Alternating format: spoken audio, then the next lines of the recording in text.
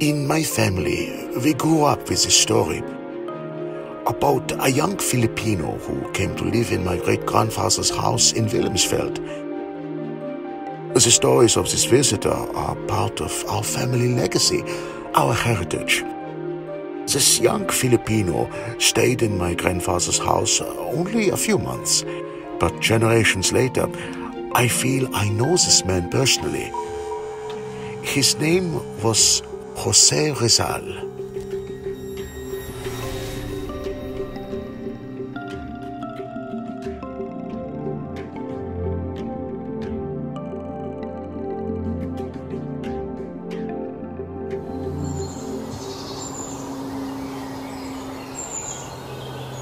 Dr. Ullmer, tell us about this Jose Rizal Strasse.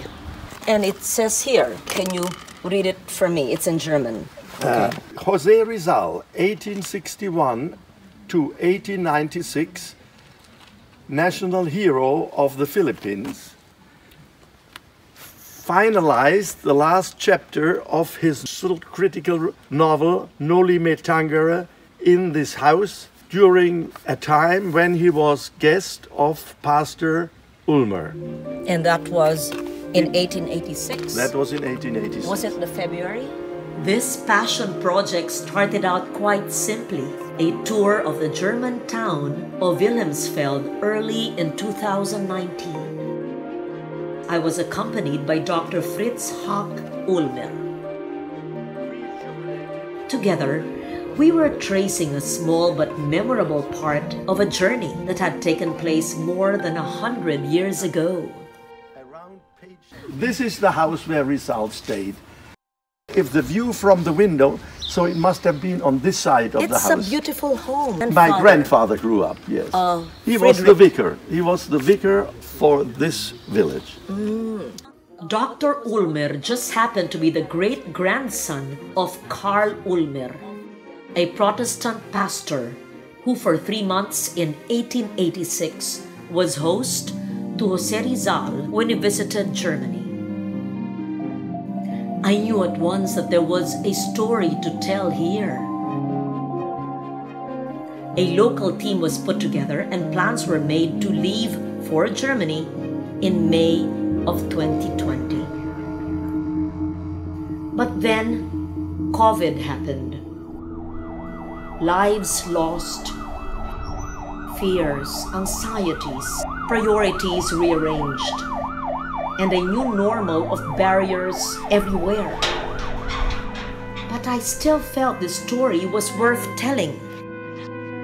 In August 2020, amidst the longest lockdown in the world, the local team met with members of the Philippine Embassy in Germany to discuss ways in which the story could be told without the need for foreign travel. The tentative title for the documentary is Searching for Jose Rizal in a Time of Barriers. And because that's exactly what we're living with now, barriers. After all, Rizal himself had lived his life in a time of barriers.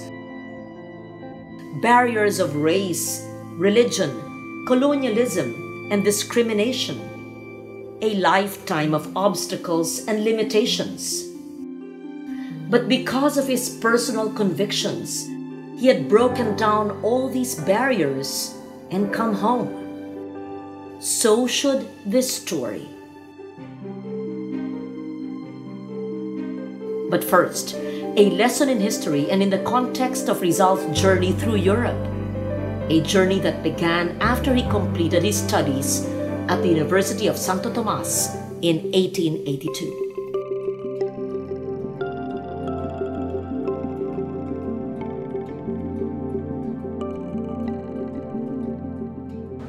The Rizal family was not exactly mayaman, but may kaya. The existing land situation in the Philippines in the late 19th century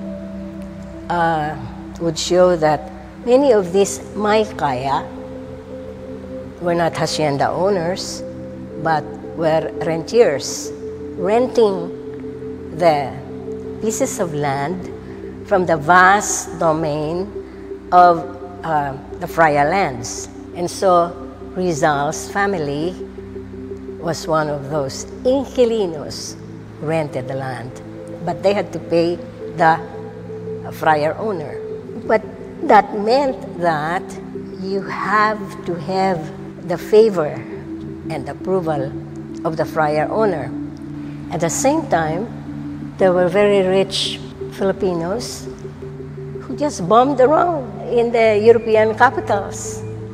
And Rizal took note of that, particularly because Rizal had to depend upon hard-earned money from the lands through Pasiano, his older brother. And once he tried to apply in the medical services of Madrid and found that the red tape, getting a job as a beginning doctor in Spain was so much, he just abandoned the initiative. And then he found out Spain is not much better than the Philippines. He saw a Spain that is inextricably leading itself to a civil war in the third decade of the next century.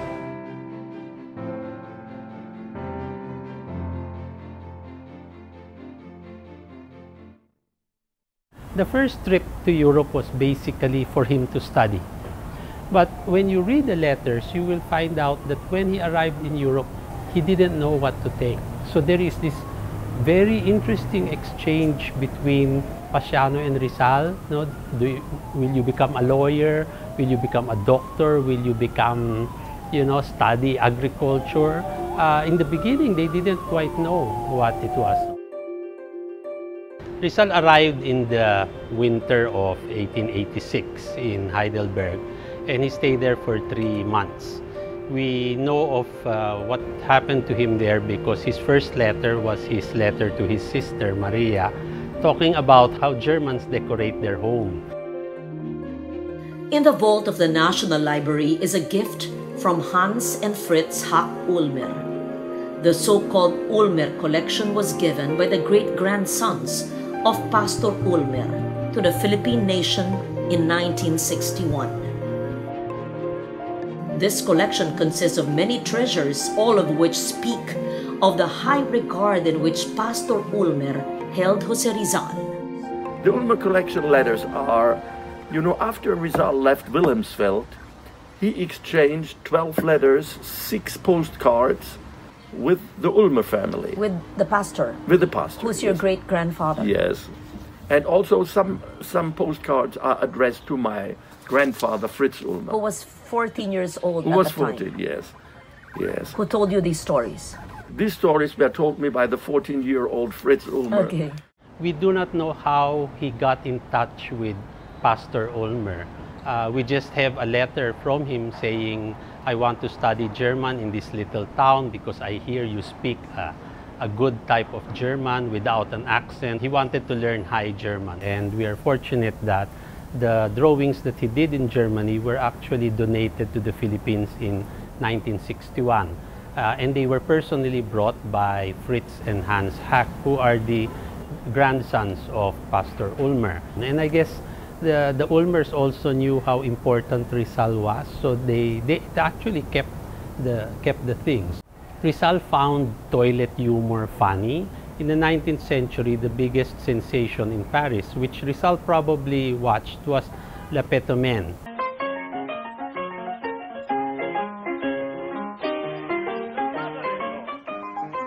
It was a man who performed in the Moulin Rouge. He could control his wind. Then he had another drawing which shows 2 naughty children, 2 naughty boys. And these naughty boys they went out to steal apples from some neighbor. And the boys stole the apples. Then when they were running away, they had to cross a little stream, so one jumped off, and then the other one, when he jumped, fell into the water. When I gave a talk in Germany and I flashed this on the screen, the Germans immediately said, that's Max and Moritz. And this was a popular children's storybook that many German people used. One of the things that is not very well known is that also I think in 1961 or around that time, Heidelberg, as a gift to the Philippines, gave one of the fountains, which is now in Luneta. It's rather unfortunate that people don't know about it, and this is the tragedy of Rizal. No? You have this family, this German family that for 2 generations tried to remember him, and you have in the Philippines a nation that does not read him. No? I mean, Rizal wrote a lot. He left us with 25 volumes of writing that nobody reads. More than just objects of Rizaliana, the Ullmer collection is a vital clue to the personality of Jose Rizal. It is also a clue into the personality of Pastor Karl Ullmer and his admiration for Jose Rizal.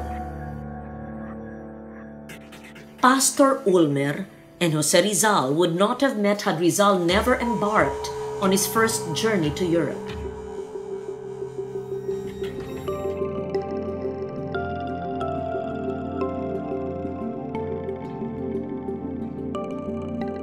It was in Paris where Rizal first studied ophthalmology under the famed surgeon Louis de Wecker. With respect to the study of the ailment of the eye, I am doing well. I know now how to perform all the operations. In Germany, I am told that this is taught well, but one has to be registered and pay a sum of $10 a month. If I see an effect that the cost of living is cheap, I will have myself registered. In 6 months, I hope to speak German, study a profession, continue my specialty.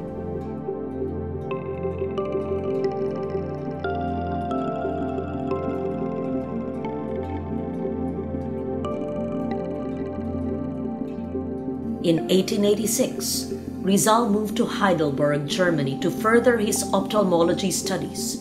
He would spend the next 6 months as an assistant in the eye clinic of another famed ophthalmologist, Dr. Otto Becker.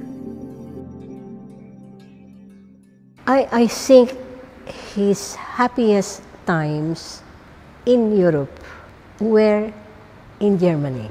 He was in his element there. I practice in the hospital and examine the patients who come every day. The professor corrects our mistakes in diagnosis. I help in curing, and although I do not see as many operations as I did in Paris, here I learn more of the practical side. I plan during the spring of 1887 to return again to Paris and observe the operations of Dr. de Vega, who seems to me very superior to all the others I have seen. From there, I can return to the Philippines and open a decent eye clinic.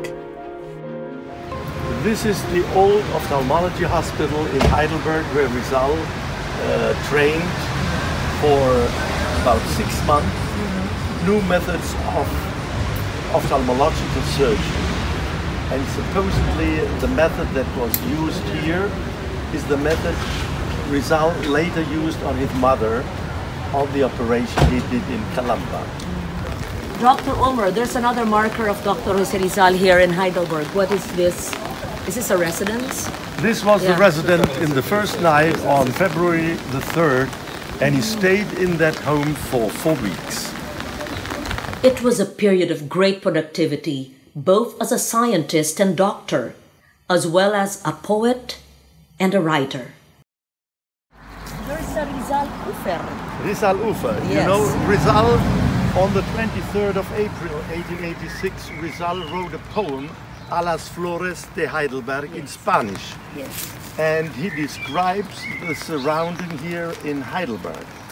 And he describes the mountain, the Königstuhl, and the Holy Ghost mountain on the other side. And he describes flowers that blossom on the bank of this Neckar River. And they remind him of the flowers in the Philippines. Reist in die Heimat, fremde Blumen, die ihr des Wanderers Weg gesäumt, reist dorthin, wo seine Lieben, beschützt vom blauen Himmel weiß. erzählt von einem Pilger in der Ferne, der sich nach seiner heimatlichen Erde sehnt. Erzählt, wie dieser Wanderer, noch ehe jener Tag sich neigte, am Wegesrhein am Neckarufer, in Waldesschatten und des Schlosses alten Mauern, euch Blumen brach. Erinnert euch, was er euch sagte, als er behutsam eure welken Blätter. Él también murmuraba cantos de amor en su natal idioma, que cuando el sol la cumbre del Königstuhl en la mañana dora, y con su tibia lumbre anima el valle, el bosque y la espesura, él saluda ese sol aún en su aurora, al que en su patria en el cenit fulgura. Y contad aquel día, cuando os cogía al borde del sendero. Recount the words he said, as with great care. Between the pages of a worn-out book, he pressed the flexible petals that he took. Carry, carry, O flowers, my love to my loved ones, peace to my country and its fecund loam, faith to its men and virtue to its women, health to the gracious beings that dwell within the sacred paternal home. Kung kayo ay dumating na sa aming dalampasigan, ang halik kong nasa inyo'y doon naman ninyo iwan sa mga pakpak ng hangin na kanilang kasuyuan upang siya ang humalik sa lahat kong minamahal. Datapwat ay lahat kayo'y sabay-sabay na darating at ang inyong mga kulay ay taglaypat inyong kimkim. Ngunit kapag nalayo na sa lupain ninyong giliw na pinagkakautangan ng buhay na inyong angkin, lahat ninyong kabanguhay pilit na mawawala rin.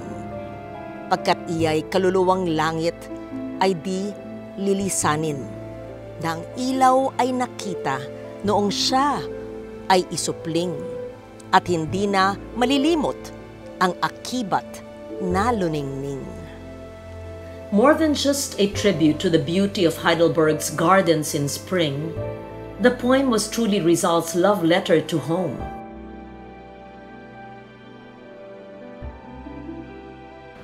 Rizal's spirit lifted at the beauty of the flowers, him confronting the actual objective reality of the flowers. But Rizal's spirit also lifted because his memory of his mother country is like that. At a time when the flowers and the plants of the Philippines, our spirit had been crushed, our bodies insulted, raped.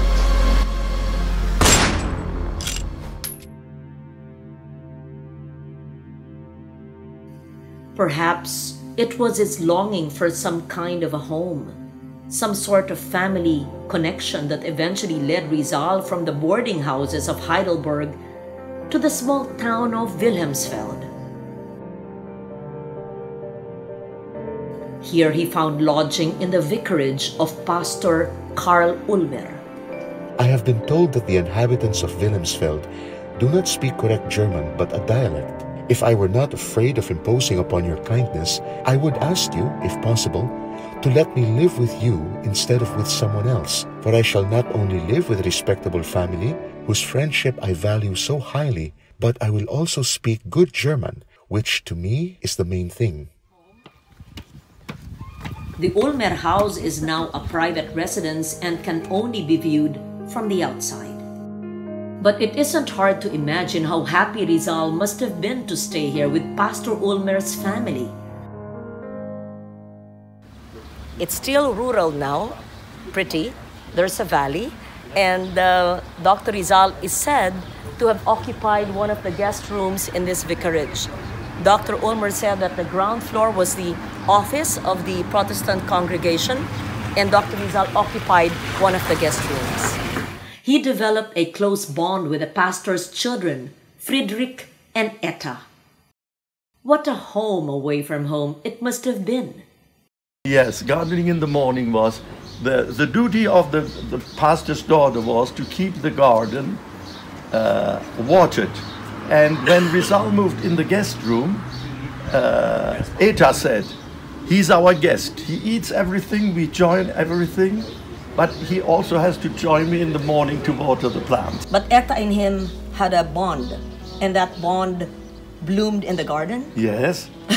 Based on your story, that they watered the plants They every watered morning. every morning. And I think if we know about 9 girlfriends of Rizal, Eta should be included in the girlfriends of Rizal, probably as the platonic love. Platonic, okay. She was probably the platonic love number 10 of Rizal.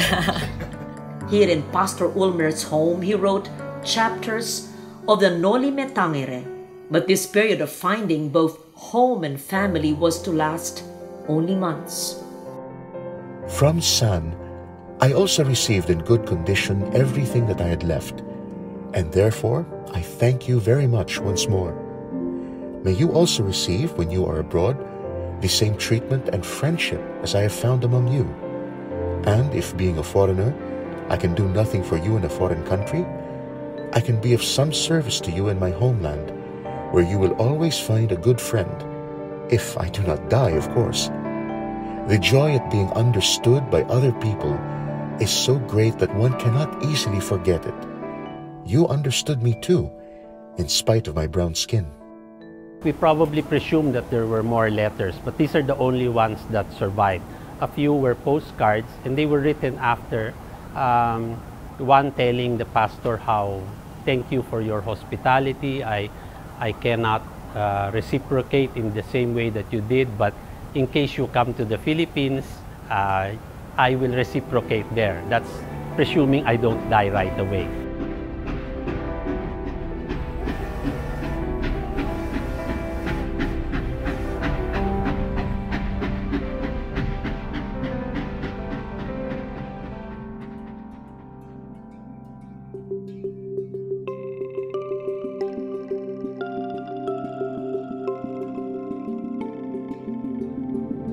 In October 1886, Rizal moved to Berlin.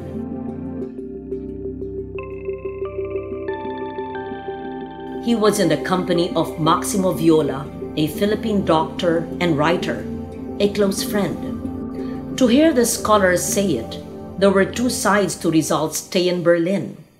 The fact that Rizal was accepted in the Berlin Ethnographic, Anthropological, and Geographic Societies meant that he wasn't, for somebody who learned German for 6 months and he delivered an academic paper on metrical art in this learned gathering, means that he was quite exceptional in many ways. It was through Blumentritt that Rizal was introduced to other academics. So Rizal introduced him to A.B. Meyer. He met Fedor Yagor, who he chatted with because, as you know, Yagor wrote a book about his travels in the Philippines, and he was in the Philippines 1859-1860, shortly before Rizal was born. Yagor was the most prominent intellectual that Rizal had met. Virchow is supposed to have said, "Can I measure your cranium?" And Rizal says, "Yes, you may," or something. There's some funny exchange. So there is actually a pic of the many pictures of Virchow. The nicest one is the one of him holding calipers and a skull, because that reminds us of that meeting he had with Jose Rizal. I have a feeling that aside from their friendship, Rizal was the culture bearer for an anthropologist. In a sense, I'd like to think that it was also through Blumentritt that Rizal learned to appreciate his own culture. When he lived abroad, that was the first time that he learned to appreciate his country and his culture more. So talking to the scholars or talking to Blumentritt, when they would talk about history, about anthropology, it was a way for him also to get to know his own country better. And I think that crystallized in him the whole idea of nationhood. Finding Rizal in Germany is not only limited to tracing his journey via historic sites. In the Berlin Ethnological Museum is an important collection of indigenous textiles that trace their provenance to Rizal. I have personally seen the collection and have since dreamt of bringing the textiles to the Philippines for an exhibition. These textiles were donated by Rizal to Rudolf Virchow, a German prehistorian and anthropologist, and to Dr. Adolf Bastian, a German ethnologist and the founder of the Berlin Ethnological Museum. There are examples of abaca and ikat weaving that still live on to this day among the Tiboli, Bagubo, Balaan, and Mandaya. Indigenous textiles which, no less than our national hero, was fond and proud of. But what was interesting in this collection was that there's a beautiful Carabao horn and silver salakot. Just to know that Rizal had sent his own salakot, and it has been in storage in Germany for the longest time. It survived the bombing in the Second World War. It is there, a testament to friendship and a testament to Philippine culture. Another collection of a very different provenance was recently gifted to the Philippine Consulate by Dr. Fritz Hack Ullmer and family. The gift consisted of selected furniture from the guest room of Pastor Ullmer's Wilhelmsfeld home. Family lore holds that Rizal used these pieces of furniture and that the table was the very one on which the final chapters of the Noli Me Tangere were written. Today, these collections link us not only to Rizal, the man, they link us to the romantic ideal of a hero representing the very best of race, admired by the best and brightest of other races. I think because of the people he was talking to, Blumentritt and the other people in Germany, he learned what it was to have freedom. He was somebody who thought the Philippines as having a distinct culture, and because it had a distinct culture, had to become a free and independent nation. In stark contrast to his academic triumphs were the times of deprivation. We are told that he could only eat once a day because he didn't have money, and he subsisted on bread and water. As well as a frustrating search for a printer of the Noli Me Tangere. In Berlin too, they were looking for a place to print the Noli Me Tangere. A year earlier, they were already looking for printers, and they found out that it was very expensive. We know that Rizal completed the novel in Wilhelmsfeld, but I think that it's writing a draft is one thing, and then polishing it is another. The actual polished thing was finished in Berlin in February of 1887, and then they looked for printers. And for printers, they found a printing press that was run by women, so it was cheaper. At the end of May 1887, Rizal left Germany. Before him was a long trip home to the Philippines. He wrote, I always think of Germany. I always talk of German loyalty and integrity. When I hear German spoken, I am glad, as if it were my mother tongue. I will dedicate my last farewell to Germany. I owe Germany my best remembrances. But the journey home also marked the beginning of another more fateful chapter in Rizal's life.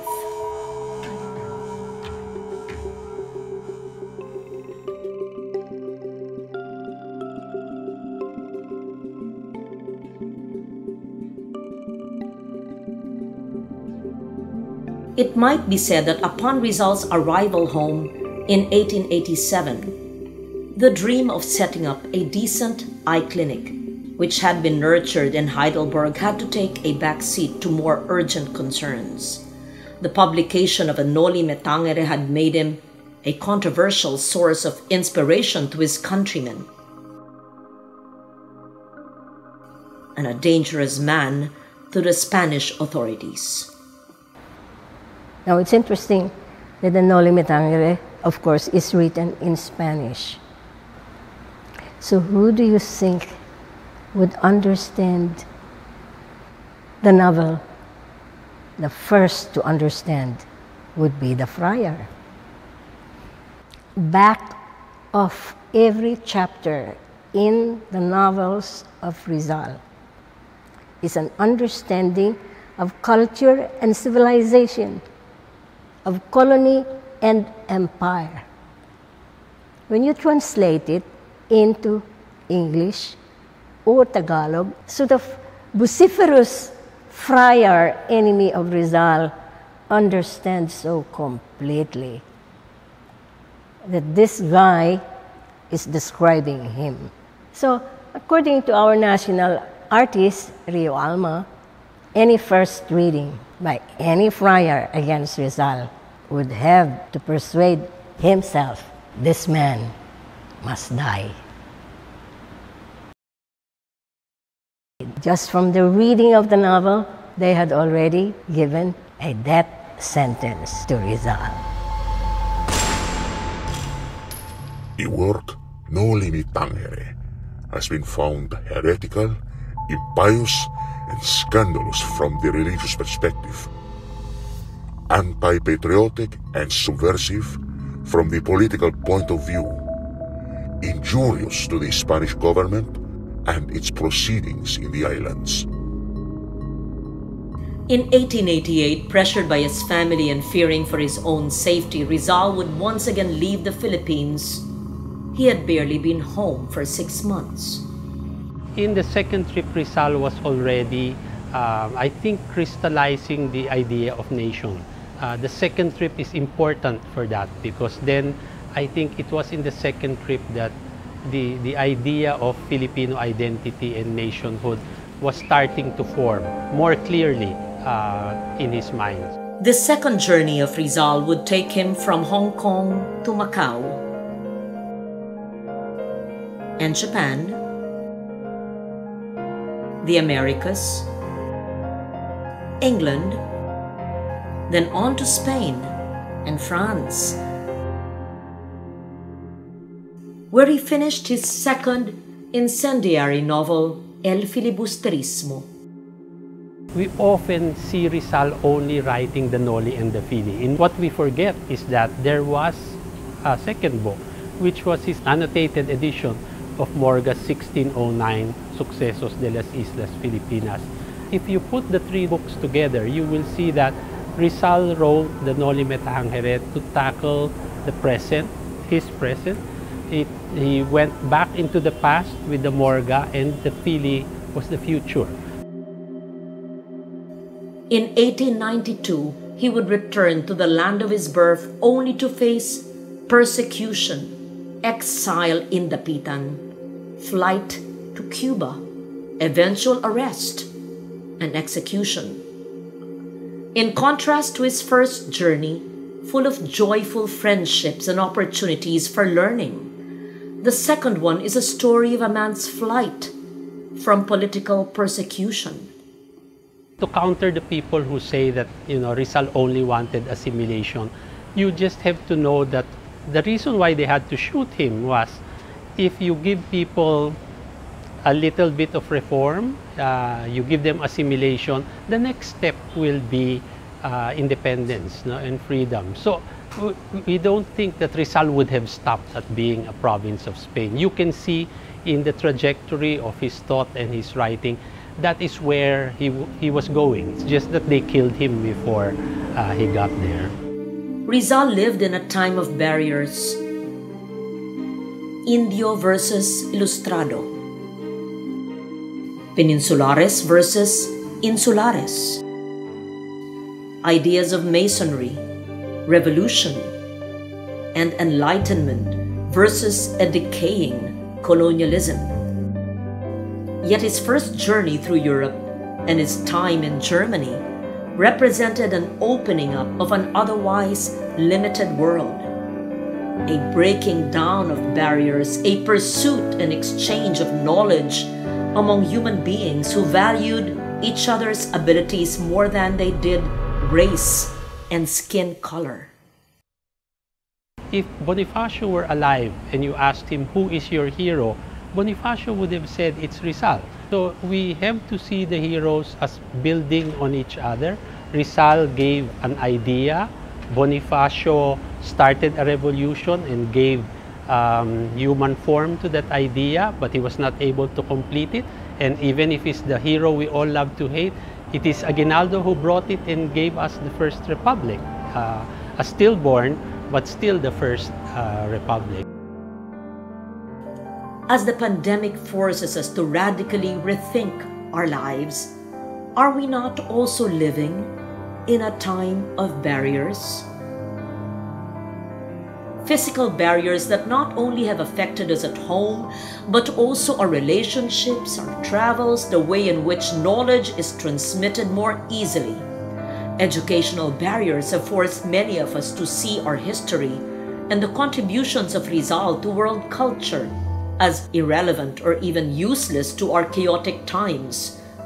The current world trend towards populism also reinforces this view that higher learning, the lessons of history, the journeys of our heroes, all these have little place in today's political and social arena. Because we have to link Rizal with the present condition. Because Rizal was part of what we now call a diaspora of his time, as much as there is now a diaspora of our time, okay? And we can understand what is now when we look at what was then. I always like to say, to see in Rizal the Filipino capacity for greatness. We're a very battered culture. We like blaming others, but when you look at Rizal, you see this Oriental in Europe in the 19th century, making the most out of it and showing the best that we can be.